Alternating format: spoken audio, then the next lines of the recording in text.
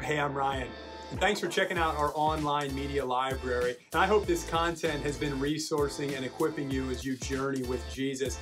But I also hope that this isn't the only resourcing and equipping that you're getting in your life. And so if you're not a part of a local church community, I want to invite you to join and go check out a local church community. You know, maybe even come down and check out East Fairview. We'd love to have you. We worship on Sunday mornings at 9 a.m. And the thing that we talk about most is living with Jesus together so others may know him. That together part is so important for us. So I want to personally invite you to come down, and I can't wait to meet you.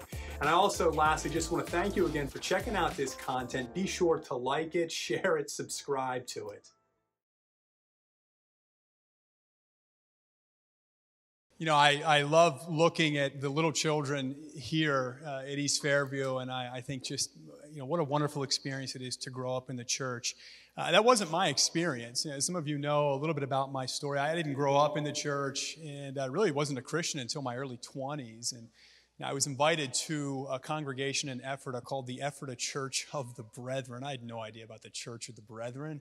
I just knew that a friend invited me, and I fell in love with the pastor there, and that pastor's here this morning. His name's Galen Hackman. Galen was my first pastor.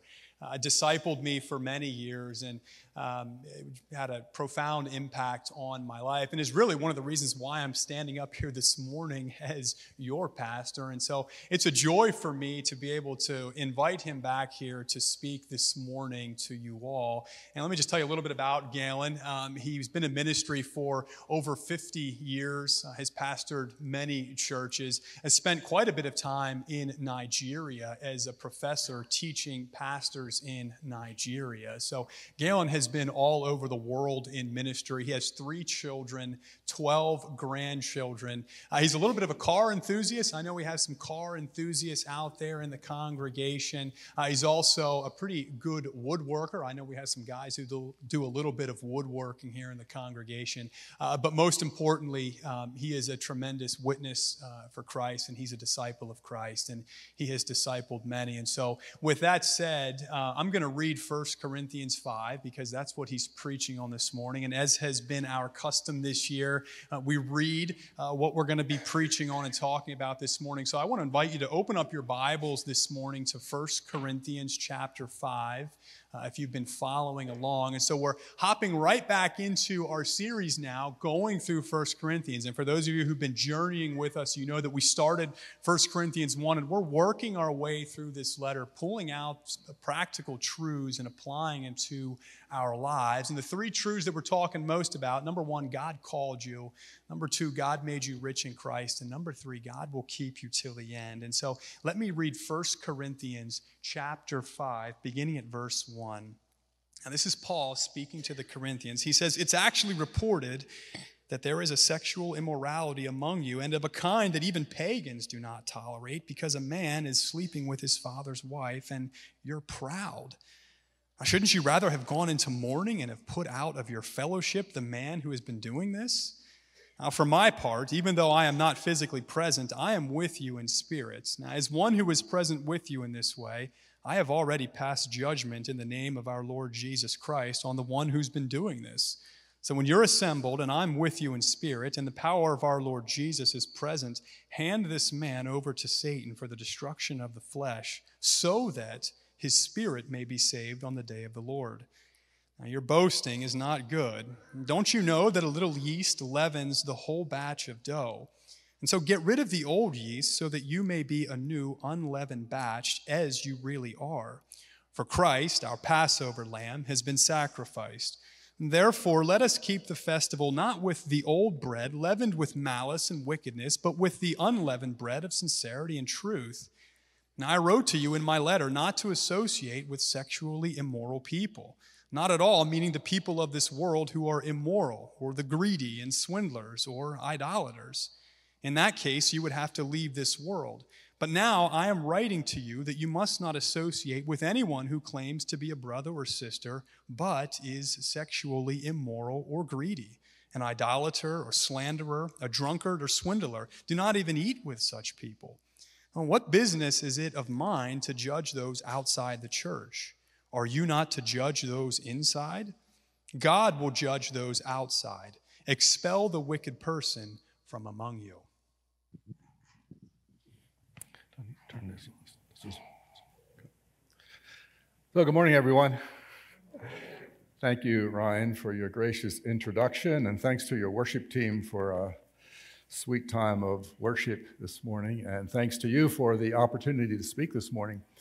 One of the things I do since I left full-time pastoral ministry, which was like 8 years ago or so, is coach pastors. So I have the privilege of meeting with Ryan about once a month, and work with congregations as like an outside, bring an outside perspective. So I often get invited into congregations that are seriously in trouble.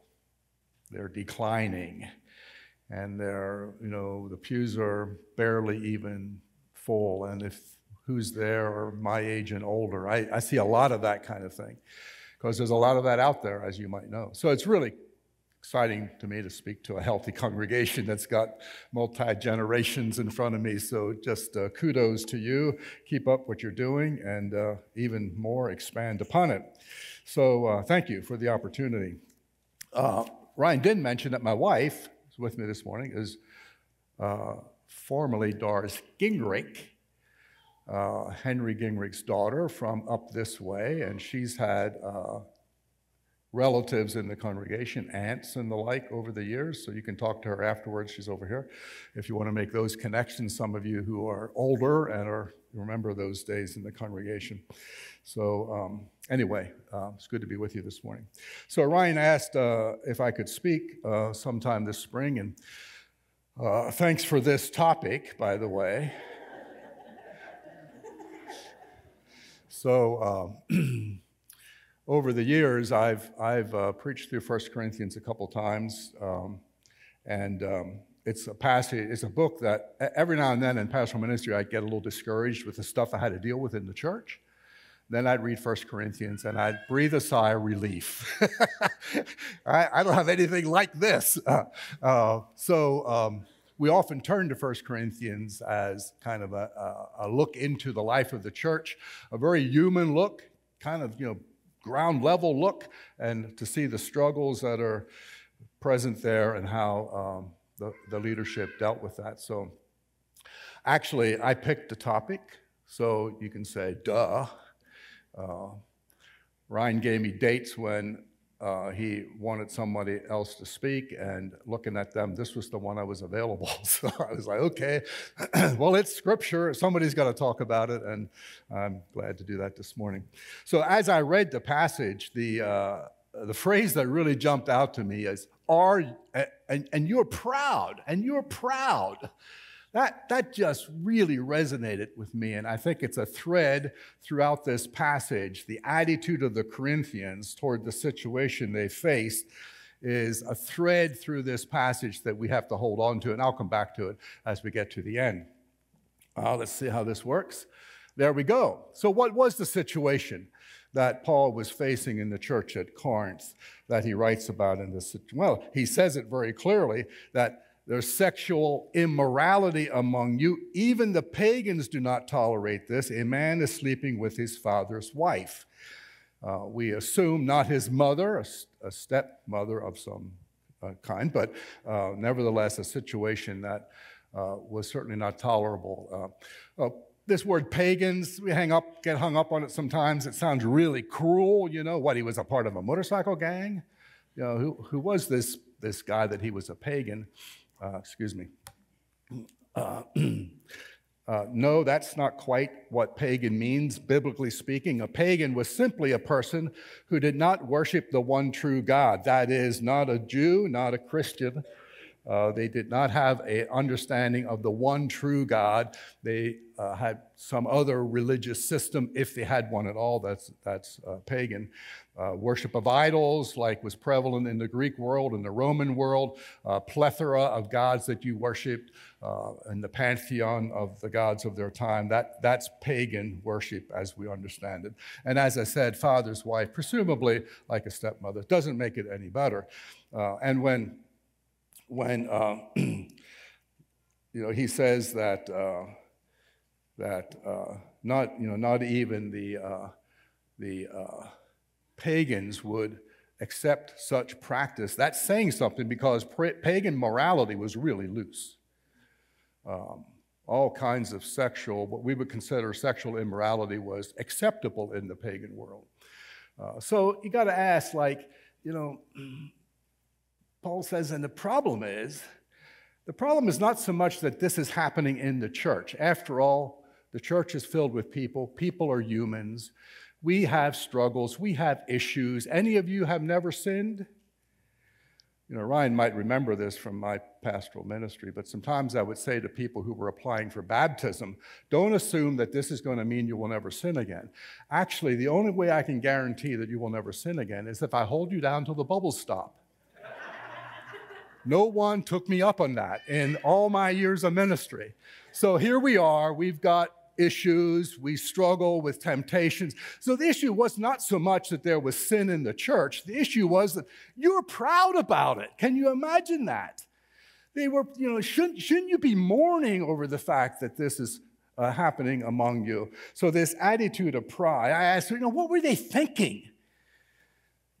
What were they thinking? That they would be boastful about this. Later on, Paul uses the word boastful. Verse 6, you're boasting. It's not good. Of course not. Well,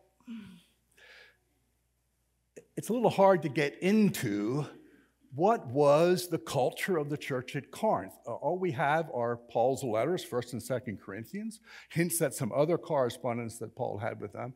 But when you read the book carefully, actually Gordon Fee, one of our leading New Testament scholars of this past generation, is he still alive? But I know he had dementia. But anyway, great scholar. He says that the Corinthians had experienced a real movement of the Holy Spirit. They had been awakened to a significant degree. They were experiencing the gifts of the Holy Spirit. They were Pentecostal. They had... Later on, 1 Corinthians 12 and 14, you're going to get into this situation of the gifts that were present. They were experiencing life in Christ to such a degree that they were spiritually focused. And Fee says, now this is theological language, Fee says they had an over-realized eschatology. In other words, here's how my mother would say it. She had no idea she was bumping into the same thing. Occasionally, someone would set up a tent in the cornfield somewhere in the area, and somebody would come in, and there would be a holy roller meeting, and she would say, they're so heavenly minded, they're of no earthly good. That was my mother's phrase. But so the Corinthians got so wrapped up in the spiritual world that they began to say, this is Fee's perspective, they began to say, what we do physically doesn't really matter. We have left the physical behind, and now we are so spiritual that we can live above this plane of physical things. Now, if that's the case, they're proud because, hey, look where we have arrived. We're so spiritual. We can exercise the desires of the flesh, and it doesn't affect us. Paul's like, oh, no. This is not biblical Christianity. Now, maybe that's what's going on with the Corinthians. Maybe they were just arrogant enough to say, isn't it nice how libertine we are? How broad our embrace is? I bump into churches like that sometimes today. Look how broad our embrace is. We just embrace everything.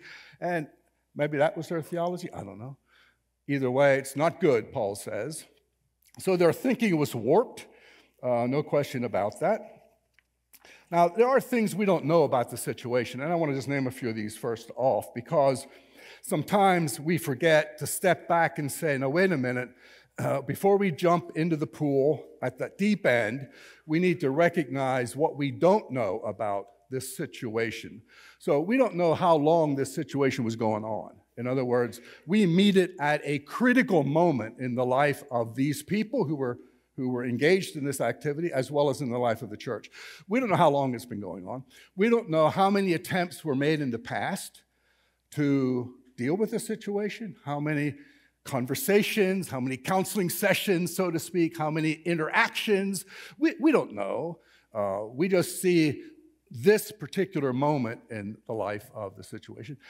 We don't even know specifically who's involved. A man and his father's wife. I kind of presume that because the focus is on the man and not the woman may not have even been in the church. May not have been a part of the community. There's no conversation about what do we do with the other half of this equation. And we also don't know exactly what is meant by some of Paul's words in his recommendation. What precisely did he have in mind? And we also don't know what the outcome was. Now, there is a passage in 2 Corinthians where Paul argues for the reinstatement of an offender back into the life of the church. Some people make the connection, oh, that's this guy. Maybe it is. We don't know for sure. Actually, I think it's Fee who says it was not him. I don't know how he knows it was not him. We just don't know exactly what the outcome was.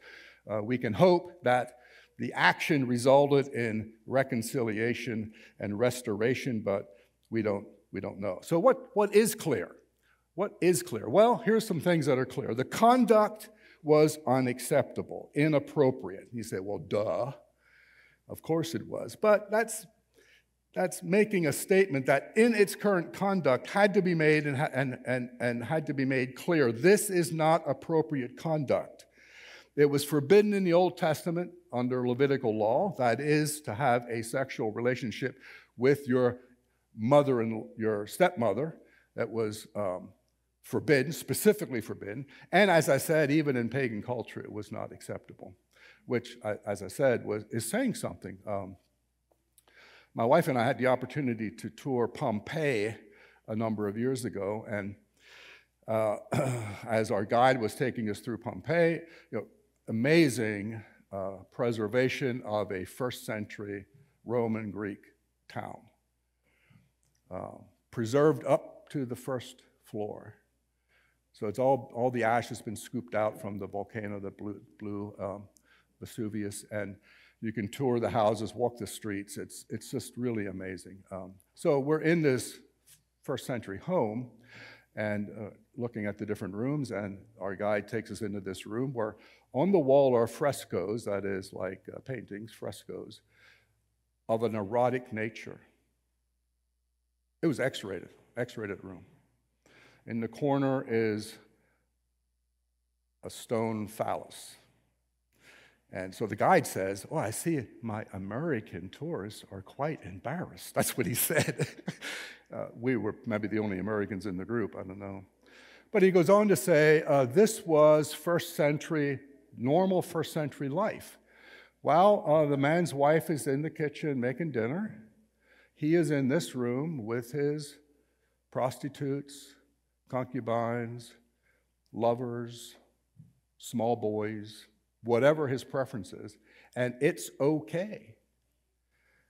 Now, if that's the culture of first century, the first century world in Corinth there,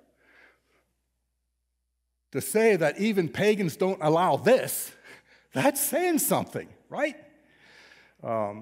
So anyway, I just point that out to say that this was the world in which Paul lived and had to deal. It's no wonder that in all of Paul's letters and others like Peter, for example, there is repeated teaching about what is morally correct from the perspective of God and God's heart.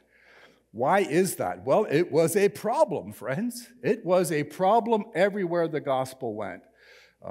So we think sometimes today our society is getting really loose. Yeah, but we've got a ways to go until we're as loose as that.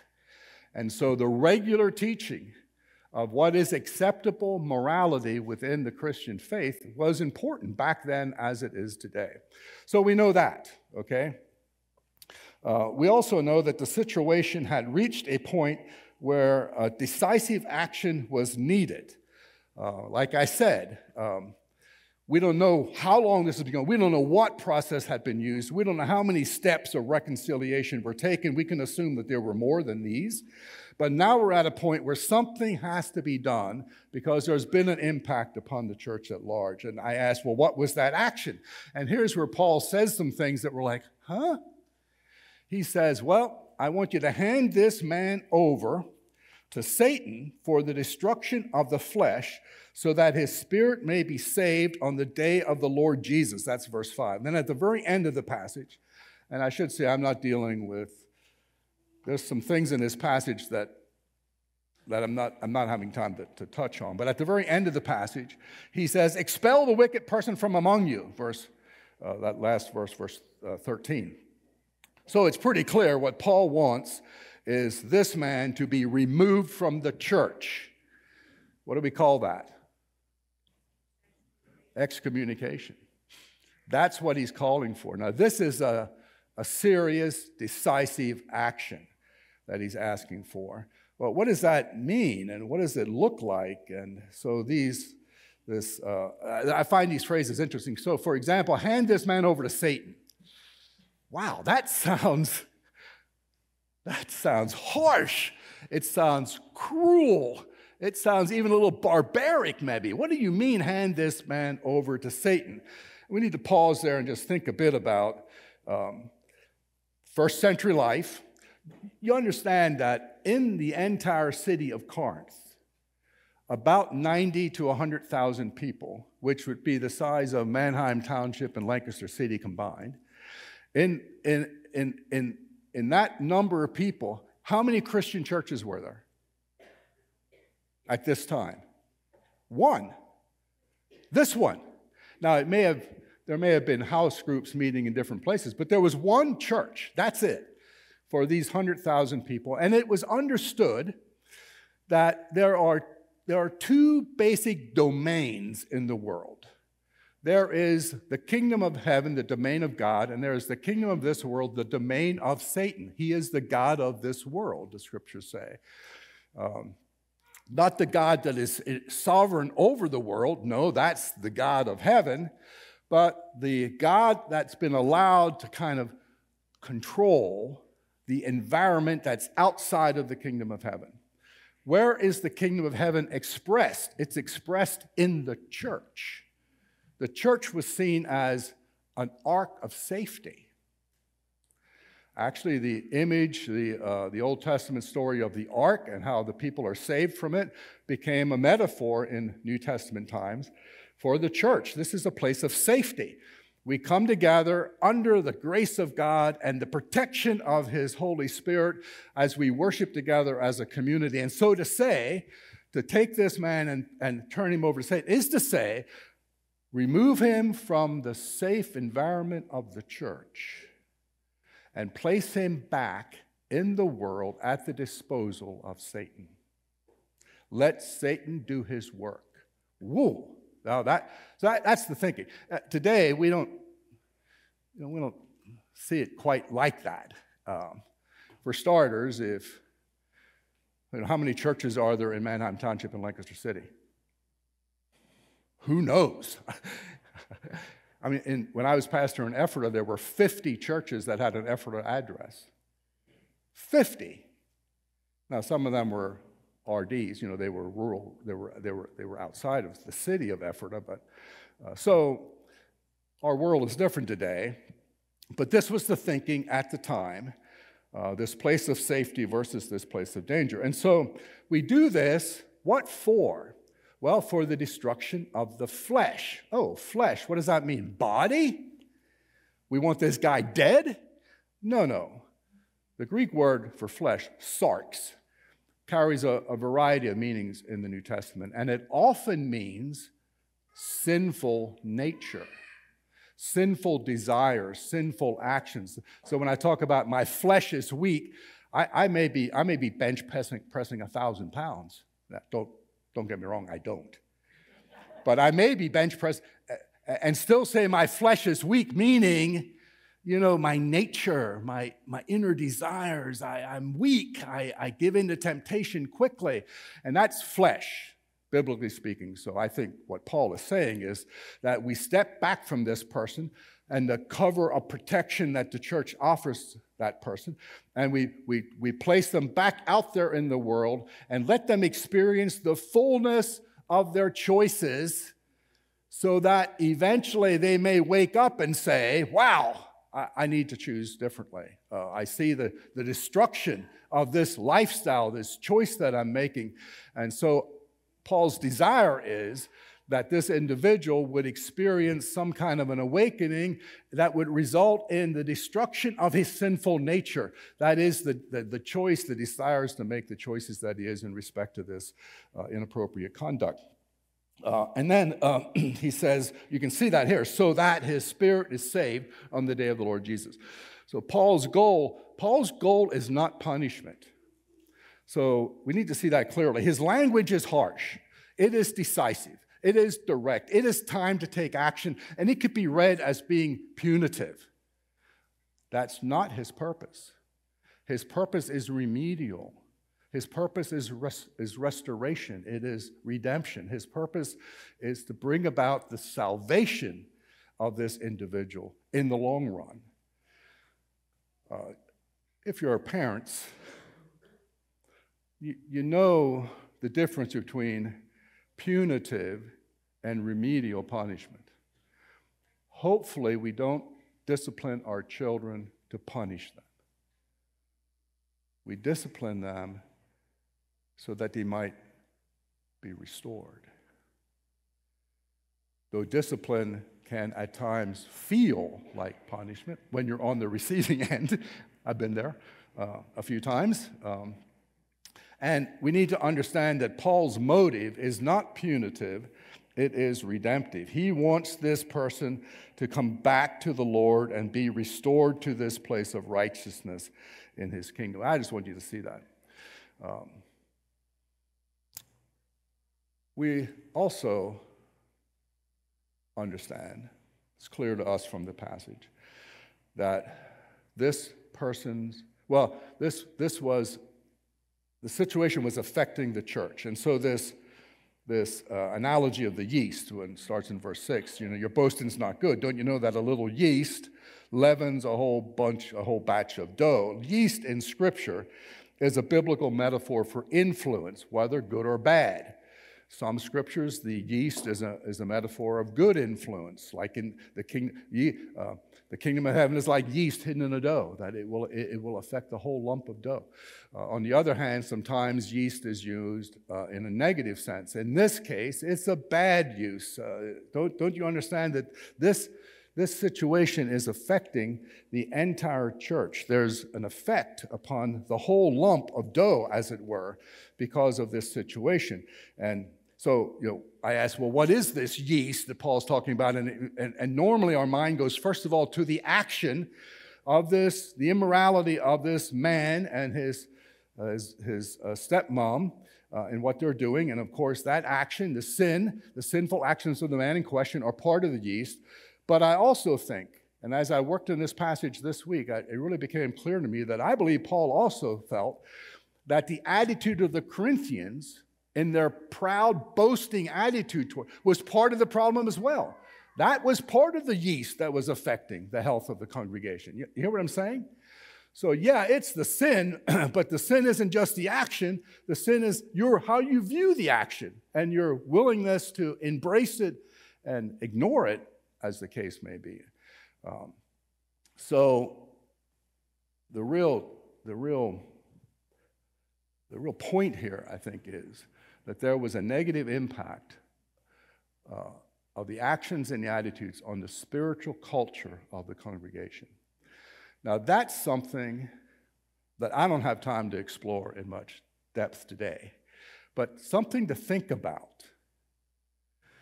How do your actions as a member of this congregation and your attitudes affect the overall spiritual health of the congregation?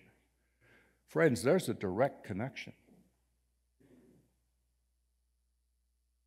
There's a direct connection. There's reasons some congregations are struggling and weak and faltering in their following of the Lord, and why other congregations are experiencing some strength and vitality there. And it doesn't all have to do with how great the preacher is or how effective the programs of the church are. There's something much deeper at play. It's the spiritual climate and culture of the congregation, which is directly impacted by the people of the church. Their actions, yes, but we're all sinners. I don't mean to excuse that. But part of our sin is our attitude towards sin and towards one another, especially towards those caught in sin. So something to meditate on and think about that comes to us from this particular passage.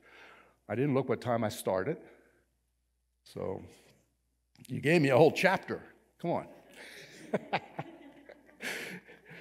So anyway, so how does this apply to the church today? That's a really good question. You know, in our heritage, the brethren, the Mennonites, the Anabaptists, we took passages like this seriously. And, so we tried to practice some level of excommunication. And even, I'm not going to deal with this at all, but this last section, the last two verses, what business is it of mine to judge those outside the church? Or, no, wait, I need to go up further, verse 11, when he says, talks about people that are caught in sin. Do not even eat with such people. So, even today, the Mennonite church, or the Amish church, practices what they call the ban. So when a member of the church is cast out, you're not even allowed to sit down at table and eat with that person. So they take this very literally. I'm not suggesting we do that. I'm just saying, in our history, we took this seriously. We wrestled with, what does this mean, for us? And I think sometimes we made some bad choices in respect to how we practice this, but at least there was a seriousness there about trying to practice this. So what does it mean for the church today? And this is, I don't mean to answer the question for you as a congregation, but first of all, it means we need to check our attitude towards sin and towards one another. That's the first thing it means. We live in a world that is pressuring us to become very libertine, to just about allow almost anything. Well, not everything yet, but every year it seems to be something else that we should be agreeing to by way of morality within our world. And so we need to check our attitude towards sin, but we need to check our attitude towards one another as well, particularly towards those who are struggling in sin, which is all of us to some degree or another. Some sin is just more visible, more damaging. How do we walk together as brothers and sisters in Christ, truly wanting to help each other and acknowledging that we too are sinners? Remember, the guy who wrote this, who said, I've already decided what to do. I've made my judgment. This guy needs to be kicked out of the church. The guy who wrote this, Paul, is the same guy who said, I am the worst of sinners. I am the worst of sinners. So we need to check our attitude towards sin and towards one another as we walk together. We also, there we go. We need to consider all the passages related to helping sisters and brothers who are struggling with sin. In other words, the Bible speaks to this occasionally, and I just put a few up here, like Matthew 18, a passage that's been really important in our life as a people, a congregation in this Anabaptist community. It's the one that says, if you see your brother sin, if you see your sister sin, if you see a fellow believer sin, what do? You go to the person and you talk with them, right? If it's a sin against you, maybe you can be reconciled, whatever, but you start at this level of reaching out conversation. That doesn't work, you take somebody with you. So, we need to start there and realizing that so much can be resolved if we sit down and have a conversation with the person instead of go around talking about the person. You know what I mean? So we need to start at Matthew 7. Don't judge others who have a speck in their eye when you got a plank in your own eye. In other words, now that passage goes on to say, that's not a passage against using judgment and discernment in our relationships. It's a passage that warns us when you do this, you need to do it consistently, not with hypocrisy. So in other words, if I'm holding this brother that Paul's talking about to a place of accountability in respect to his sexual conduct, I need to hold myself to the same standard. And if I don't, I'm a hypocrite and I have no right in trying to, reconcile this situation. So Matthew 7 is all about, you got a plank in your own eye, you got to be willing to deal with the plank if you want to help somebody that's got a speck. You know what I mean? And Galatians 6, you who are spiritual, if you see a brother or sister caught in sin, you who are spiritual, restore such a one in meekness, that is, with an attitude of love and graciousness and being careful in meekness, considering yourself, lest you also be tempted. So this is work for people who are walking with the Lord in a spiritual sense, who have a sensitivity to personal relationships, and also who are sensitive to the fact that we have to be also open to receive correction in our own lives. So all I'm saying is, if there's a situation you think has to be dealt with, look at all the Scripture, right? Make sure that you're walking in truth with all of these biblical encouragements as you work with one another in the congregation, checking your attitude towards sin and one another. And be patient, loving, kind. Always focus on forgiveness and restoration. The purpose of discipline is always redemption, always restoration, whether it's children or adults or, man, if only our criminal justice system could see this. Right now, we're about punishing criminals, not restoring them. Anyway, and make decisions of this nature in community. You notice how Paul says, I've decided what to do, but when you come together as a people, you need to work at this. So this kind of work is done in community, not one person, holding the stick, as it were. And place yourselves in direct proximity to the people outside the church who need Christ. This last section, Paul is like, you guys completely misunderstood me. I didn't say you should remove yourself from the world. No, you need to live in the world. You need to rub shoulders with the sinners. You need to have relationships with them so that they might be led to Christ. But then we in the church need to walk by a different standard. We need to hold ourselves to a higher standard as we are interacting with the world. Otherwise, you look in from the outside, and this has been said a number of times. I think, who's the research guy on the West Coast? Pardon? No, the guy who does all the statistical research. I can't think of it right now. Anyway, so often he comes out and he says, the problem is that the choices by which Christians are living are no different than the choices by which the people in the world are living. And if that's true, we have a problem. We are not this place of safety, offering another way of living, So how does this apply today? Well, these are things that we need to take into consideration while we attempt to take sin seriously in our own lives and in the life of our congregation. So I asked myself, what would this passage sound like if the Corinthian church had taken this situation seriously from the start? If they hadn't left it go to this degree? I don't know the answer to that. It's just something to think about. And also to remind you that the issue is not, is there sin in the church? Of course there is. That's really not the question. That's really not the issue. We are human. We struggle. The challenge is this, comes from this, and you are proud. The issue is, what is my attitude? What is your attitude towards sin, whether it's in my own life or that of another? do we really care? Are we willing to bring ourselves under the mantle of biblical truth and surrender to the Lord, and in humility confess our needs and our struggles, and then embrace those who do that alongside of us? That's the real struggle. Are you proud, boastful, arrogant, or humble, mournful at the state of our world and so often our church? And I leave that with you as the challenge for you from this passage of Scripture here this morning.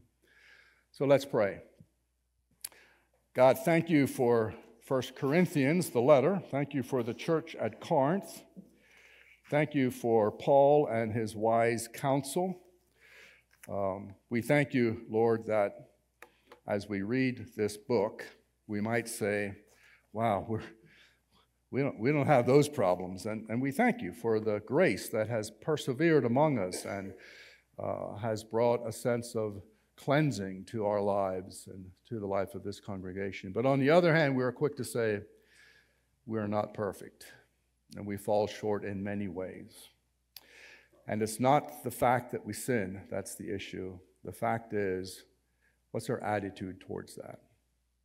So we pray for repentance where necessary, for grace where necessary, for truth and honesty to prevail among us.